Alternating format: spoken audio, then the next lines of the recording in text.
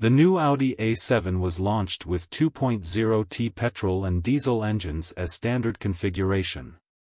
The new Audi A7 has officially opened the pre-order mode in foreign markets. It is reported that the new car will be officially sold in the domestic market as an imported car before the end of this year. As a newly upgraded version of Audi A7, a total of 7 models have been launched abroad for consumers to choose from. Judging by their appearance, they are still full of handsomeness.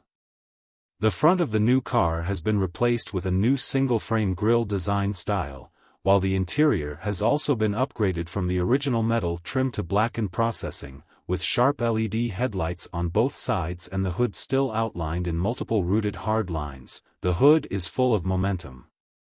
On the side of the body of the new car, the side waistline of the new Audi A7 is very smooth and chrome-plated stripes have been added around the windows.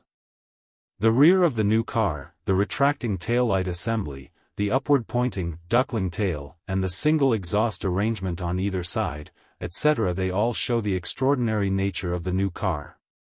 In terms of interior design and layout, the interior of the new car is also full of luxury.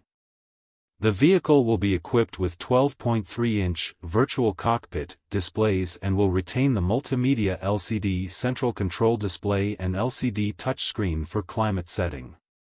The 3 LCD screens interact with each other to display the technological atmosphere.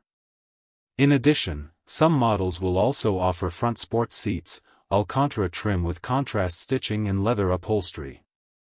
In terms of power, the new Audi A7 base models are equipped with 2.0T turbocharged diesel and petrol engines, and the transmission system is mated to an 8-speed automatic transmission.